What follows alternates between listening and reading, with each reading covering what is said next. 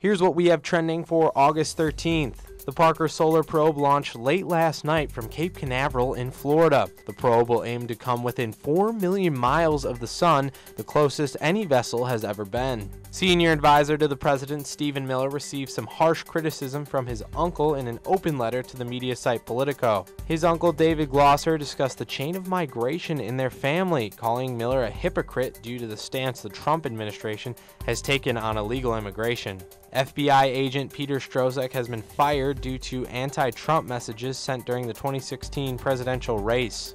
The former FBI agent was also part of the Clinton investigation and the Russia probe into election hacking. Famous musician Aretha Franklin is gravely ill, according to WDIV in Detroit.